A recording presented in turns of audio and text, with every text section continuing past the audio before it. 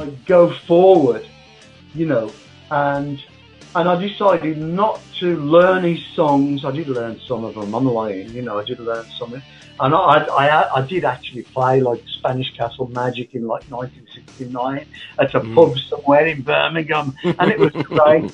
I couldn't resist it, you know what I mean? So there's a couple of songs that I played. I've got to stop doing that because it's all going to go wrong. I've got to be me, you know. But so I know that there's certain ingredients that are embedded in me and my body and soul, you know, from the great man himself, that I've always kind of thought that, you know, I'll just try to dig deep and I need to be myself, you know.